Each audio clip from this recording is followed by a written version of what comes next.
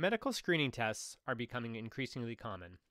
Most of us have heard of screening tests for tuberculosis, a skin test, HIV, prostate cancer, which is called PSA test, breast cancer, mammograms, colon cancer, colonoscopies, and so on. Screening tests are used to classify people as healthy or as falling into one or more disease categories. Despite the familiarity of screening tests, people often fail to realize that screening tests are not 100% accurate, and therefore misclassification is unavoidable. It is common to believe, for example, that if your prostate cancer test comes out positive, then you probably have prostate cancer. The goal of this presentation is to understand the terminology used in screening tests and be able to correctly determine how likely it is that someone who tested positive really has the disease. The material for this lecture was developed by Ann Brearley and Laura at the University of Minnesota's Department of Biostatistics. I am presenting this lecture with their permission. After this lecture, you should be able to define prevalence, false positives and false negatives, be able to interpret and calculate sensitivity, specificity, positive predictive value, and negative predictive value. Finally, you should understand how prevalence impacts the positive predictive value. We will use an example involving a screening test for an unspecified kind of cancer. The table shown here provides counts of those with and without disease, labeled D+ and D-, and their screening test outcomes, tested positive, T+, and tested negative, T-, for 25,000 individuals screened for a certain cancer. The prevalence of a disease is the proportion of the population of interest who actually have the disease. Of the 25,000 people screened here, 370 people had the cancer of interest. So the prevalence of this cancer in this population is 370 divided by 25,000, or 1.48%. The prevalence of a given disease may vary from one population to another, by region, by age, by gender, by ethnicity, and so forth. So the population of interest must be specified. The test sensitivity is the proportion of those with the disease who, correctly, test positive. Of the 370 people with cancer, 100 of them tested positive, so the sensitivity of the test is 150 divided by 370, or 40.5%. Note that the denominator for the sensitivity calculation is the number of the people with the disease, not the total number of people screened. A more sensitive test will catch a higher proportion of those who actually have the disease. This particular test caught a little under half, 40.5%, of those who really had the disease, which means it missed the remaining 59.5% of the people with cancer. Ideally, a test would have perfect 100% sensitivity, but such perfect tests are rare. A good screening test will have a test sensitivity in the 90% range. The test specificity is the proportion of those without the disease who correctly test negative. Of the 24,630 people without cancer in this study, 24,180 of them tested negative. So the specificity of the test is 24,180 divided by 24,630, or 98.2%. Note that this time, the denominator for the specification calculation is the number of people without the disease. The more specific a test is, the higher will be the proportion of the healthy people who are correctly identified. This particular test correctly identified 98.2% of the healthy people as healthy, but it incorrectly identified the remaining 1.8%, or 450 people, as having the disease when they really don't. Again, the ideal test would have perfect 100% specificity, but this is nearly impossible in real life. A good screening test will have a test specificity in the very high 90% range, ideally 98% or higher. Notice that this test isn't perfect. Many of the people were correctly classified, shown in blue above. The 150 people with cancer who tested positive are called true positives, because they tested positive correctly. They really did have cancer. The 24,180 people without cancer who tested negative are called true negatives because they tested negative correctly. they really were cancer-free. However, a substantial number of people were misclassified, shown in red above. The 220 people with cancer who tested negative are called false negatives because they tested negative incorrectly. They really had cancer and the test missed it. The 450 people without cancer who tested positive are called false positives because they tested positive incorrectly. They really do not have the disease. When a false negative occurs and the test misses a sick person, correct diagnosis of the disease is delayed or may never occur, which clearly may have undesirable consequences. When a false positive occurs, however, and a healthy person is told they may have cancer, there are also undesirable consequences, including costs and risks of follow-up testing, and anxiety and emotional distress. The perfect screening test would have 100% sensitivity and 100% specificity and would never misclassify anyone.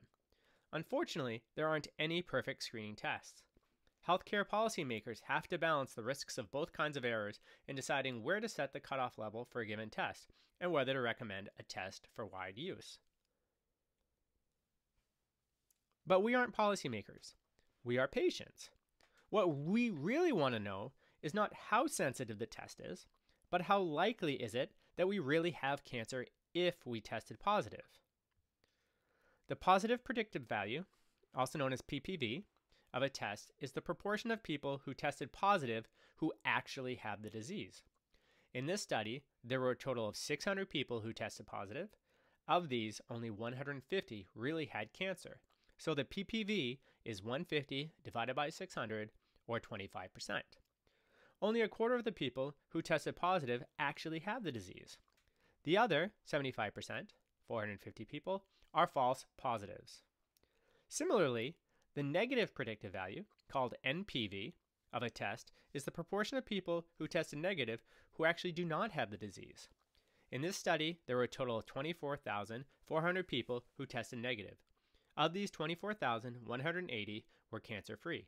So the NPV is 24,180 divided by 24,400, or 99.1%. Nearly all of the people who tested negative really were disease-free.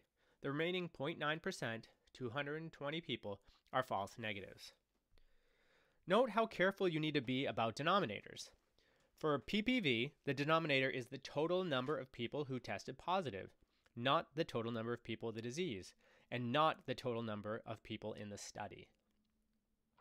The positive predictive value, again the PPV, in this study is rather low at 25%. Only 150 of the 600 people who tested positive actually had cancer.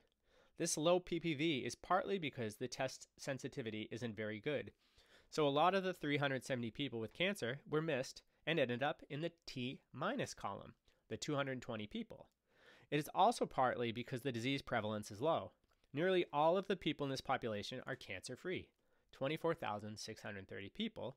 So even though the test specificity is quite high at 98.2%, the sheer number of cancer-free people means there will be a substantial number of false positives, 450 people in this case. The 450 false positives overwhelm the 150 true positives, leading to a relatively low PPV. Now let's explore the effect of disease prevalence on test PPV a bit more, using the example of AIDS screening. In example 1, screening is carried out on the general population, in which the prevalence of AIDS is low. Out of the 100,000 people screened, only 100 of them have AIDS, so the disease prevalence in this population is 100 divided by 100,000, or 0.1%. Of those 100 people who have AIDS, 98 of them test positive, so the test sensitivity is 98 over 100, or 98%.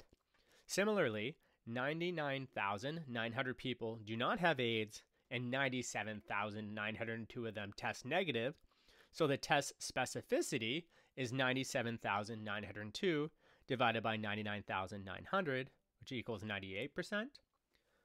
So what is the positive predictive value of this test? A total of 2,096 people test positive, but only 98 of them really have AIDS, so the PPV is 98 divided by 2,096, which is 4.7%. Less than 5% of the people who tested positive for AIDS in this screening actually had the disease. Over 95% of the positive test results, 1,998 people, were false positives. Example 1 illustrates screening test results in a population with low prevalence of the disease. The sensitivity and specificity of the test are both high. However, since the disease prevalence in the population was very low, only 0.1%, the results of the screening test have very low positive predictive value. Only 4.7% of those who test positive actually have the disease. In example 2, screening is carried out, but on a subset of the population, which is known to be at high risk for AIDS, so the prevalence of AIDS is higher. Out of the 100,000 people screened, 20,000 of them have AIDS, so the disease prevalence in this population is 20,000 divided by 100,000, which equals 20%. The test sensitivity and specificity are fixed properties of the test, not the population, so they are the same as before. Out of the 20,000 people who have AIDS, 19,600 of them test positive, so the test sensitivity is 19,600 divided by 20,000, which is still 98%. Similarly, 80,000 people do not have AIDS, and 78,400 of them test negative, so the test specificity is 78,400 divided by 80,000, which is still 98%. Now, what is the positive predictive value of this test in this subpopulation? A total of 21,200 people test positive, and 19,600 of them really have AIDS. So the PPV is 19,600 divided by 21,200, which equals 92.5%. Most of the people who have tested positive for AIDS in this screening actually have the disease. Only 7.5% of the positive test results, 1,600 people, were false positives. Example 2 illustrates screening test results in a population with high prevalence of the disease. The sensitivity and specificity of the tests are both high as before. However, since the disease prevalence in the population was comparatively high at 20%, the results of the screening test have good positive predictive value. 92.5% of those who test positive actually have the disease. The PPV of a screening test depends not only on the sensitivity and specificity of the test, but also on disease prevalence in the population screened. The higher the prevalence, the higher the test's positive predictive value. Screening for conditions with low prevalence in the general population is most effective when done on a high-risk group.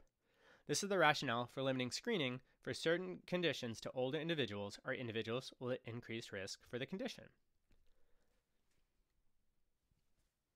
What happens, though, if you're reading a journal article or an article online which does not display the data laid out in a table like the ones we've been considering? Suppose it simply gives you the test sensitivity and specificity and the prevalence of the disease in the population of interest. How would you go about calculating the positive predictive value? I recommend thinking about an imaginary study and using it to fill in the table above, like this. Let's say that the article gave the test sensitivity as 93%, the test specificity is 98%, and the disease prevalence as 10%. Let's imagine that we sample 1,000 people from this population for our imaginary study. Therefore, n in the table above is 1,000. The disease prevalence is 10%, so that means that 10% of 1,000, or 100 of the people in the study sample, have the disease. So G is 100, and H is what's left over, or 900. The sensitivity of 93% means that 93 out of the 100 with the disease will test positive. So A is 93, and the other 7 test negative, so B is 7. The specificity of 98% means that 98% of the 900 without the disease test negative, so D is 98% of 900, which is 882, and the remaining 18 test positive, so C is 18. You can then add to obtain E and F. Your result should look like the table above.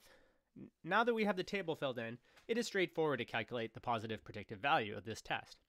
Of the 111 people who tested positive, 93 really had the disease and 18 were false positives. So the PPV is 93 divided by 111, or 83.8%. The test sensitivity and specificity were both high, and the prevalence was comparatively high. 10% of the population had the disease, so the positive predictive value of this test is decent. Nearly 84% of the people who test positive really have this disease. One final note. Remember that prevalence and test characteristics like sensitivity, specificity, PPV, and NPV are all just proportions. Therefore, as we have seen before, the proportion observed in a given study sample is only an estimate of the true population proportion. The sensitivity observed in a given study is an estimate of the true test sensitivity. Furthermore, as we have seen before, the results from a particular study can only be generalized to the population of interest if the sample was representative of the population.